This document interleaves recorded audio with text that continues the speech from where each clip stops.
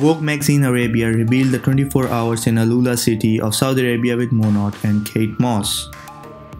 Before we proceed to the video, it is requested to like the video, subscribe our channel and press the bell icon. This is the first time the magazine did shoot in the lands of Saudi Arabia. The pictures photographed by Luigi and Lango and featured Kate Moss, Maria Carlo Boscono, Candice Swanpoel, Jordan Dunn, Amber Valletta, Chow Win and Alec Weck. The concepts stand as testament to the power of womanhood, collaboration and the desire to push the envelope beyond, bringing new life to arid expanses.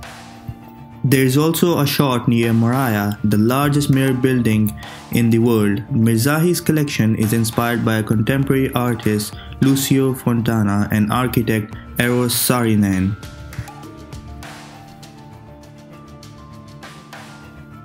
The campaign Mônot by Eli Mizrahi, named Fall-Winter 20 campaign, which was photographed by Luigi and Lango, fashion editor Karen Roitfield, hair by Luigi Moreno, makeup by Georgie Sandev, comes out to be a successful shoot.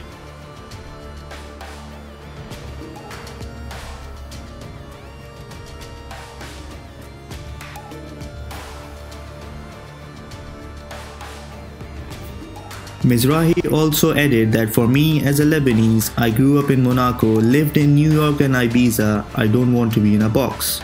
He further added that I am a designer and I am a risk taker and I am very happy.